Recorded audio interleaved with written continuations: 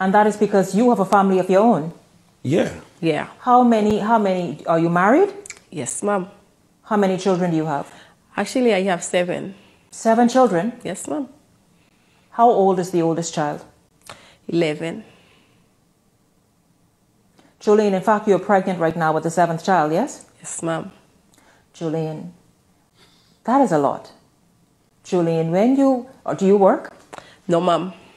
Julian, Julian, that's a tall order right there. So you have 7 children, the oldest at 11, all of the others are in school, eh? So what are their ages? Only one years goes school yet.